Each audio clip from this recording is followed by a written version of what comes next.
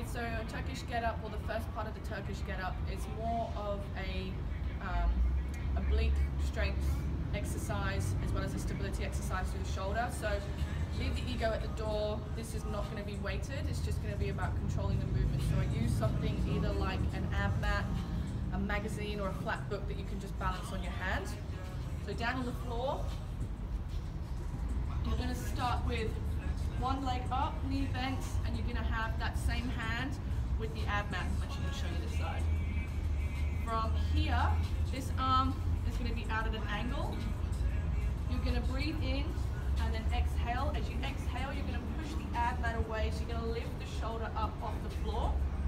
The first thing I want you to think about is shortening the distance from your rib down to your hip. So deep breath in, breathe out, and come back down again. So you're going to go up again, breathe in, breathe out, shorten the distance from here. So I'm coming up onto my elbow and my shoulder is set, and I'm keeping my eyes on the ab mat above. And I'm going to come back down and reset again.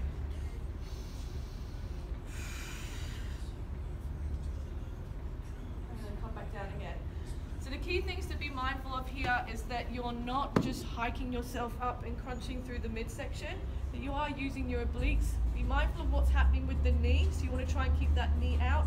And again, this leg is not lifting as well, so you've got to keep that down on the floor. Use this hand to come up just onto your elbow. Squeeze through the oblique and reset again. Hope that makes sense, Vanessa.